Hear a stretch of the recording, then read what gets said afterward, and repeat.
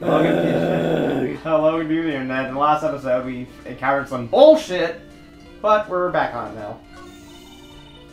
I feel bad for you now. Huh? I tell you, I saw him that night. I saw him coming out of Juan's room. You're kidding. Oh no.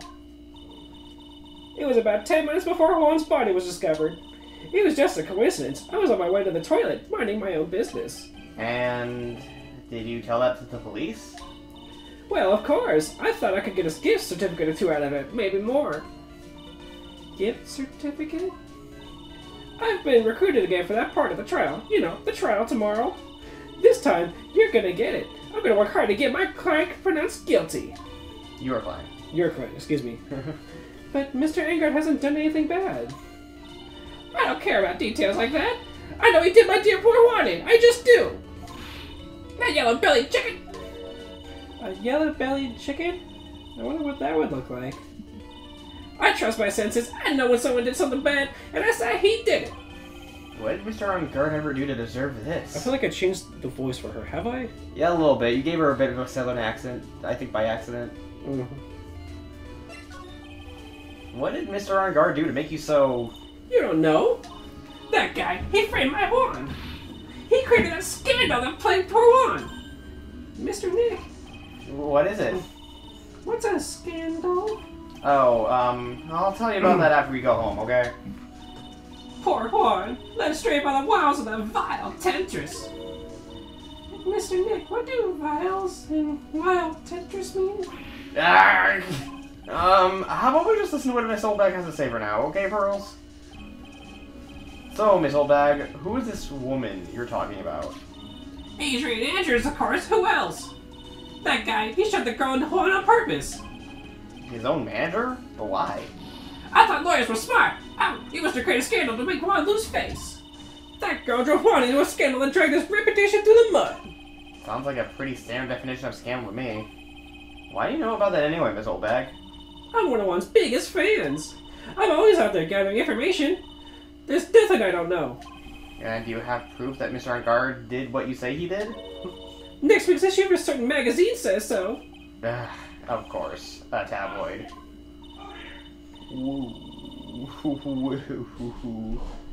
Next week? Doesn't that mean it's something people don't know about yet? Why would Miss Oldbag have information like that? And where did she get it? Hee hee hee hee. Oh boy. Do you hear all that? Yeah. I'm almost curious to see what's going on, but I'd rather not get into it. Yeah. Anyway. Hee hee hee. Okay. What a bitch. Right.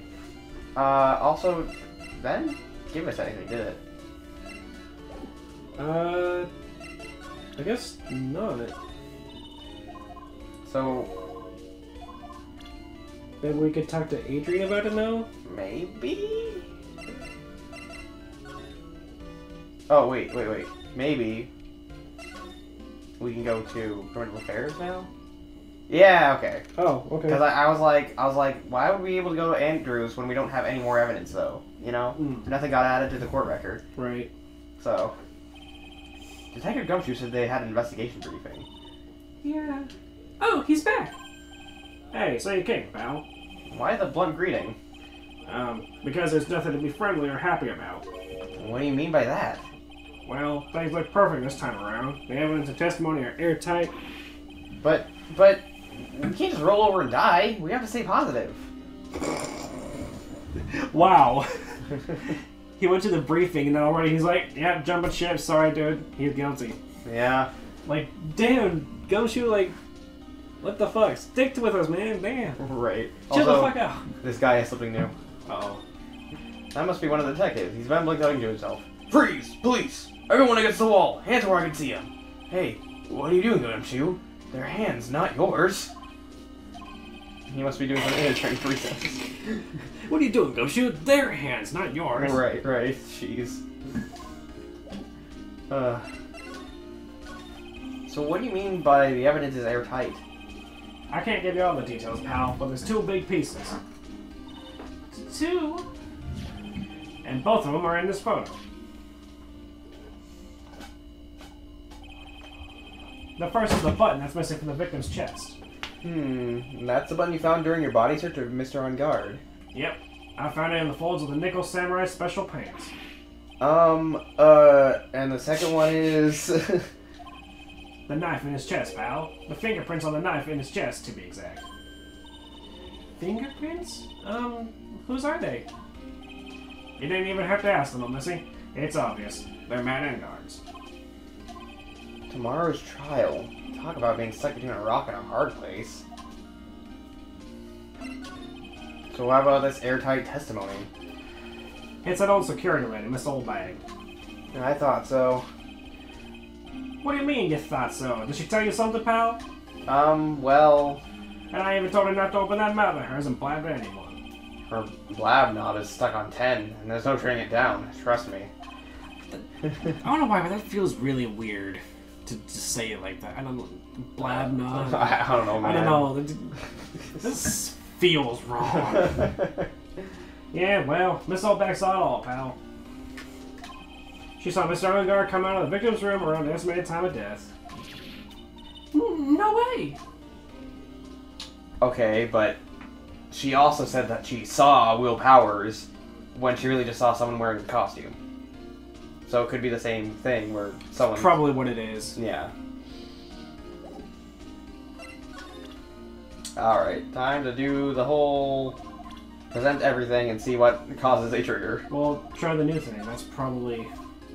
the note in the new thing. That's all we got new, so... We're pretty interested in this bit of gossip ourselves. The scandal with Miss Corda? Or Mr... I don't know why... With Mr. Corda, but why?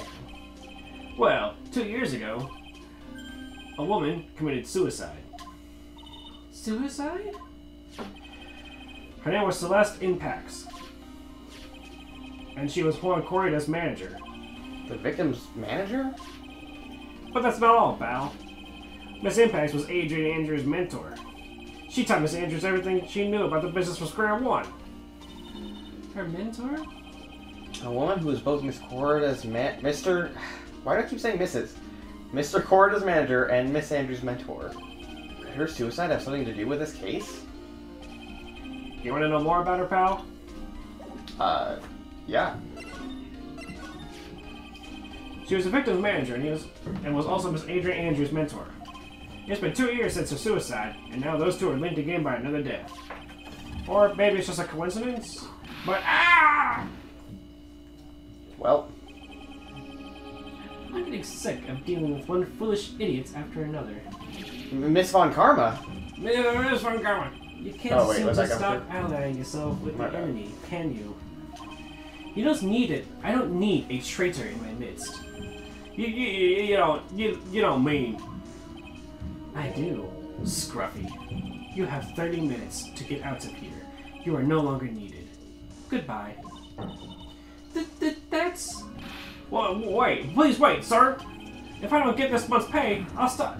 Quiet. If it weren't for traitors like you,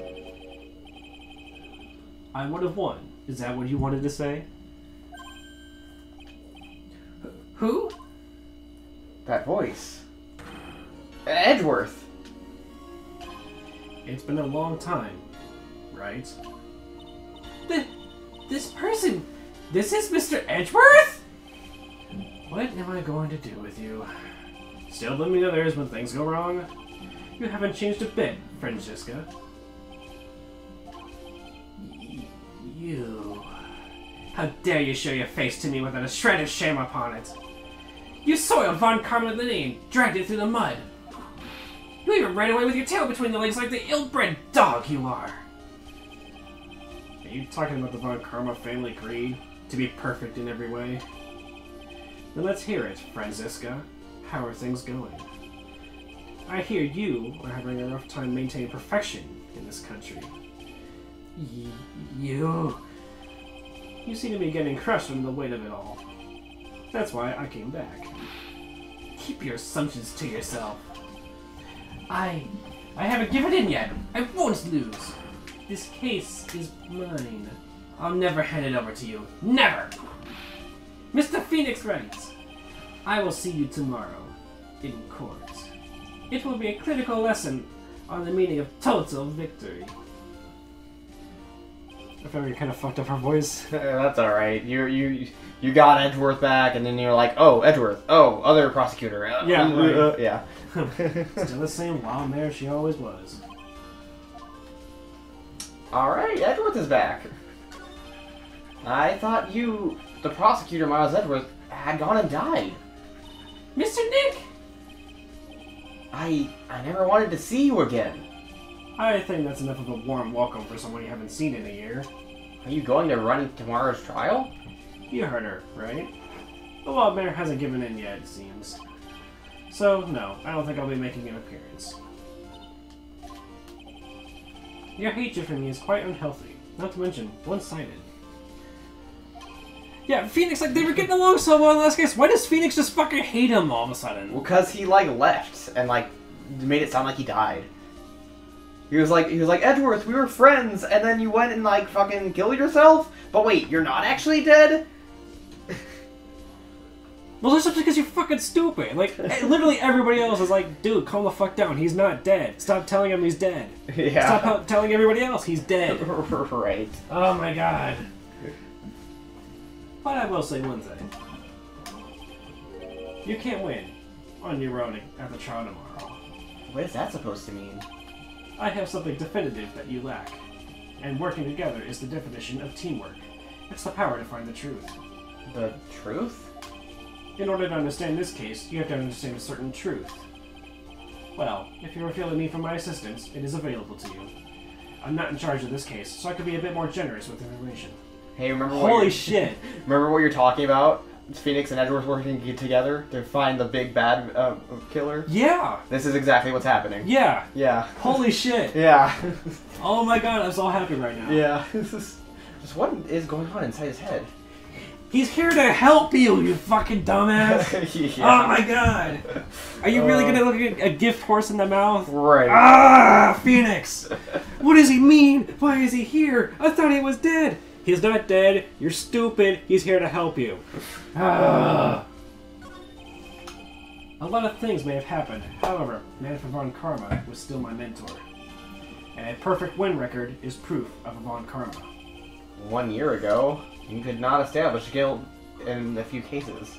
Are those losses the reason you suddenly disappeared from the prosecutor's office? Did you leave because you had lost your perfect win record? To think that your motivation for prosecuting trials was so selfish. It'd been better for everyone if you never came back from the dead, Edgeworth. I see. Then let me ask you something. Why do you stand in the courtroom? What is your reason? Well, with Francisca, she almost always says, I will defeat you this time. The instant she sees me. Yeah, what? Okay, listen, I will defeat you this time. The instant she sees me. They really should have separated that, but whatever. But the courtroom is not a professional battlefield for prosecutors and lawyers. I stand in the courtroom to defend my client, to save their lives. To save your client, you say? Those who think they're only their own ego-driven goals. Those kind of prosecutors are reprehensible to me. Even if you're a prodigy, or someone like you, Edgeworth. It looks like there's still a lot you have yet to learn. A lot I've yet to learn? Me? Well, that's enough for now. The time when you will see is coming soon enough. Alright, well... It sounds like he's about to infect Phoenix with some sort of, like, eldritch corruption or something, you know? Yeah, although I do like how much more confident Edgeworth is. I mean he was confident before, but like this is a different kind of positive yeah. like confidence instead of like the weird like edgy, you know, stuff it was before. Right. It's like a. It's good to see him like have almost like a turn of character. Yeah. I have no interest in. Oh, sorry. It's fine. In talking about useless evidence, put a little more thought into what you show me, Phoenix Wright. Still as stuck up as ever. Okay. Phoenix, why are you so angry at him? Like, calm the fuck down, dude. You're fucking stupid. Right. This is definitely not as stuck up as ever. Yeah, I mean, he's a little sassy, but like, He's blunt. He gets to the point. Right. Ah. Oh, wait.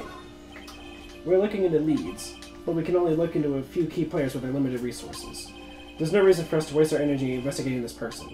Why don't you just tell me straight and say I don't have any info? He's helping you! Right. He's like, hey... he makes a very good point that we have limited resources. We don't need to investigate this person, obviously. Yeah, yeah. Like... Where are you going? I really gotta fucking pee. So alright. Yeah, I guess I'll do... Well, wait, what if I get something while you're gone? Then pause, I guess. I'll just pause. Wait for your... Okay. I'll just pause right now. And we're back. I shouldn't say your memes, but just the memes currently. Johnny, you can't continue a conversation we had off camera back into on camera. No one's gonna know what we're talking about. Well, too bad for them. But what I said is true. Your memes are fucking stupid. Your memes are fucking stupid. And they're not even your memes, just some of the current ones. Ah, whatever. Okay, yeah.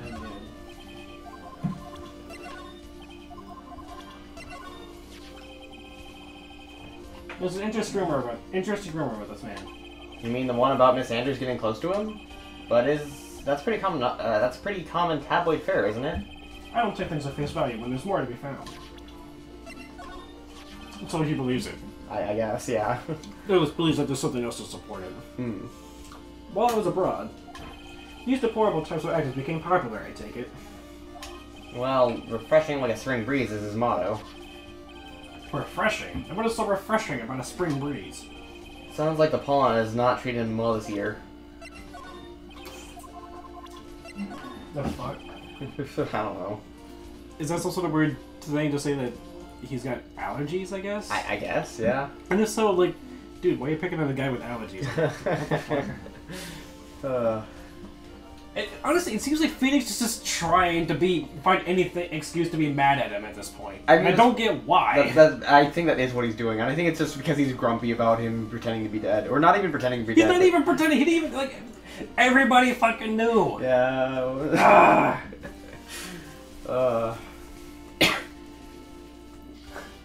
Maybe it's.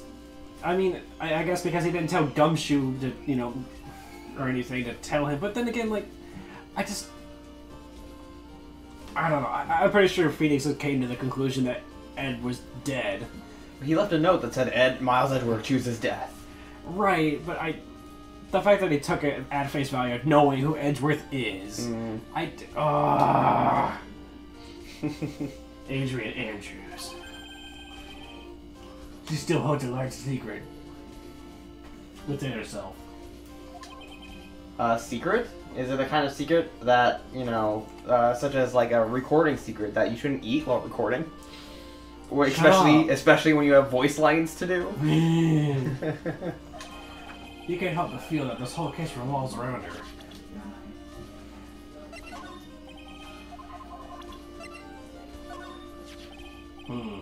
This woman is another key to solving this case.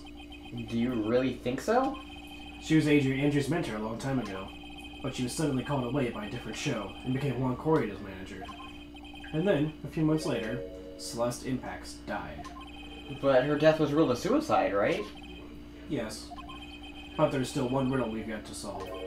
A riddle? Her suicide note. It went missing. No one could find it. A suicide note that just vanished, huh? And that's weird. Yeah. But I mean, I can't imagine it's like uncommon for some people to commit suicide to just not have one. Right? Well, to say it went missing implies that there was one found that could no longer be found. Weird.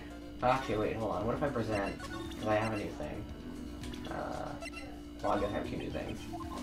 But you don't know anything about it, Boris, because why would you? Ooh. Mr. Eating while recording. What's wrong? How much do you know? What do you mean, how much? Mr. Lawyer, I may be your client, but I hope you would keep yourself out of my personal life. No, I would never.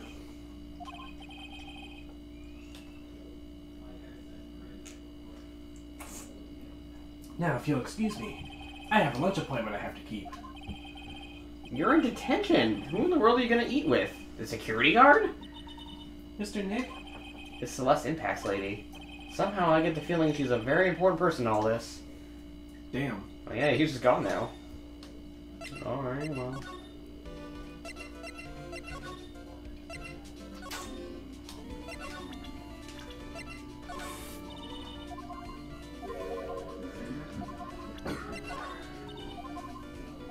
Alright, well, moving on.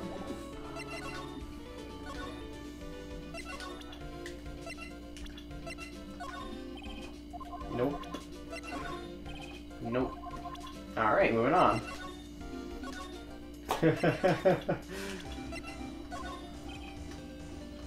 Nope.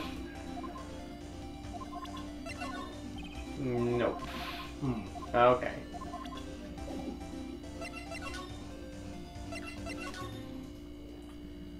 Oh. Oh shit. Looks like Miss Andrews isn't here. That's not good. I still have a few questions I want to ask her. But she has that psych lock on her heart, right?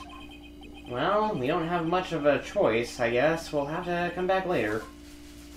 Well, investigate the plates, because they're weird, apparently. Right? Is that what he said last time? Yes. Oh, there's nothing new. Okay. That's actually what I was going to do, though. I was going to try her cycle locks now that we have this new info. But... well, shit. Talk to her about something? Nope.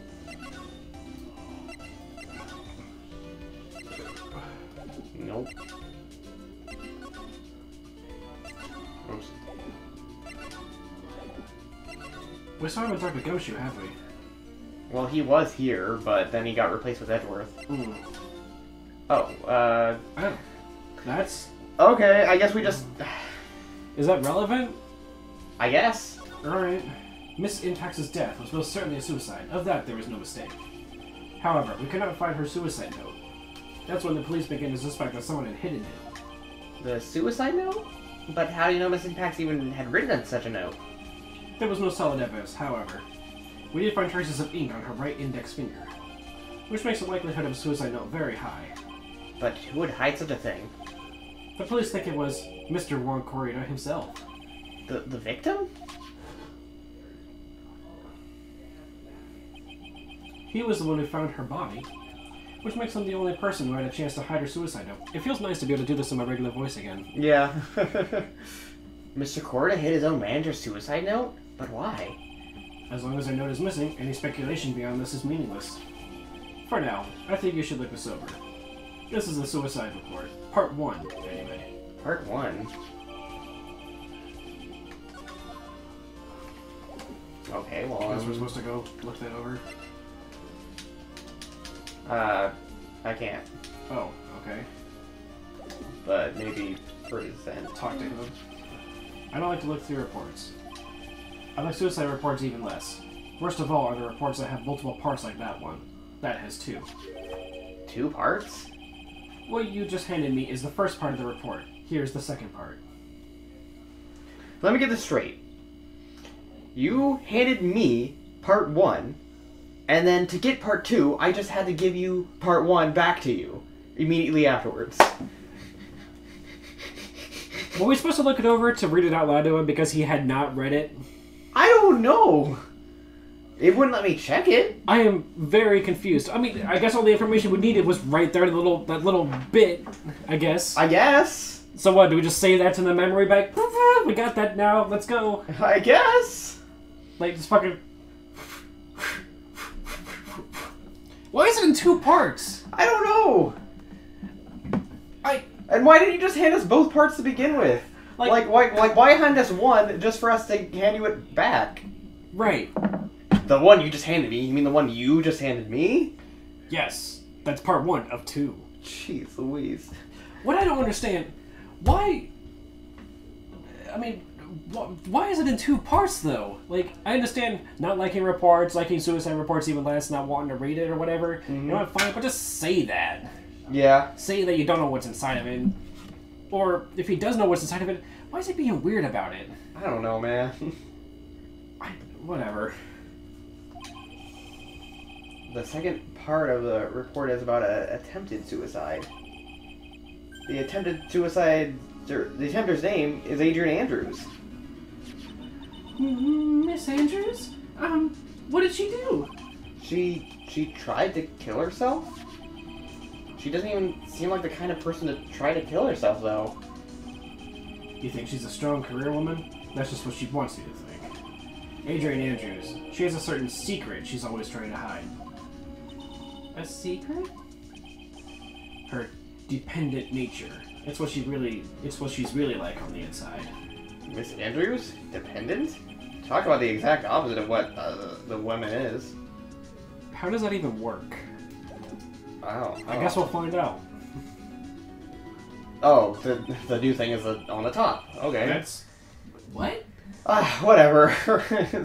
What's this about Miss Andrews having a dependent nature?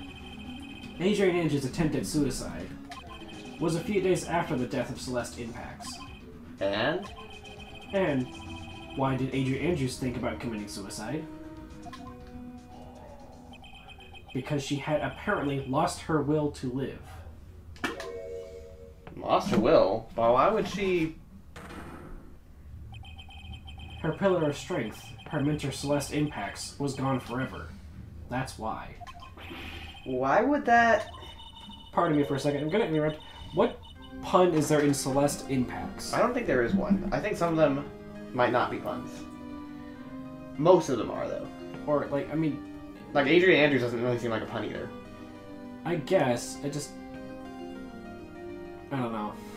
There's a lot of them that... I guess the key characters are the ones that are puns or funny, I guess, and all the rest of them are just kind of there. I don't know. I mean, that's kind of what it seems like. Is this what they call following someone to give... Is that what they call following someone to the grave? After her attempt suicide, Adrian Andrews started attending counseling lessons. She is someone who needs a person whom she can trust absolutely. And once she finds that person, she'll do anything she can to keep them near. Without such an anchor in her life, her crippling anxiety stifles her ability to live. Holy shit. And that's the nature of her dependency on others? Oh, I'm pressing the wrong button, my bad. When Celeste Impact suddenly committed suicide, the world before her turned pitch dark. That's according to Adrian Andrews herself. And that means her super competent attitude. It's all a facade. She's only copying her mentor's behavior to hold herself together. How terrible. Holy shit.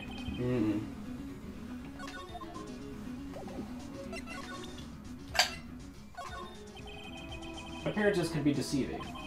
It's such a cliche saying, but it's cliche because it's true. Miss Andrews. That's me. Oh. Miss Andrews. You'd think that behind that unwavering brave front, she's been hiding this weakness and fear. Okay, well, I think that's everything I could have gotten.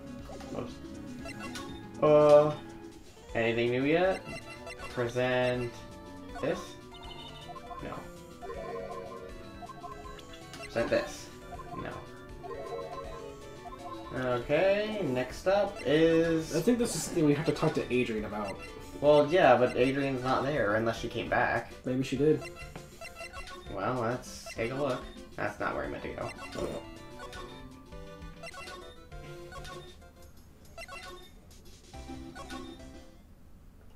Well, well, well. What do you know? Oh, Miss Andrews is here. But it looks like she's talking with someone. That's Franziska von Karma? Yes, Von Karma. What are you doing here? Well, you see, I'm his lawyer, so... You've got some nerve following me around. Following you? That's you, Miss Von Karma. You're the one doing the following. Pearls. You're always following after the Mr. Detective with the little beard. Me? Following after Scruffy? Don't make me laugh. Let me show you something interesting, little girl. What is that? An electromagnetic receiver. I planted a tracking device on that detective. And with this, I know that fool's every move. So that noise we heard was this receiver. I feel really sorry for Before to take the gumshoe now. Now then, let's stop wasting time. Adrian Andrews. Yes? Think hard about what we just discussed. Understood? Alright. What are those two talking about? Miss Andrews, she seems a little dazed, doesn't she? The fuck?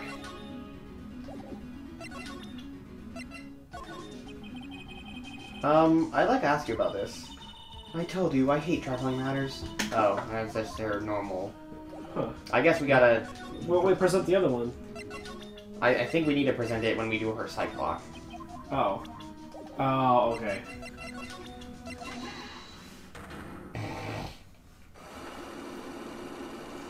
Oh, wait. Shit, hold on. We'll do the psych block in the next episode. I just realized the time. Oh, shit. Okay. See you guys next time. Bye.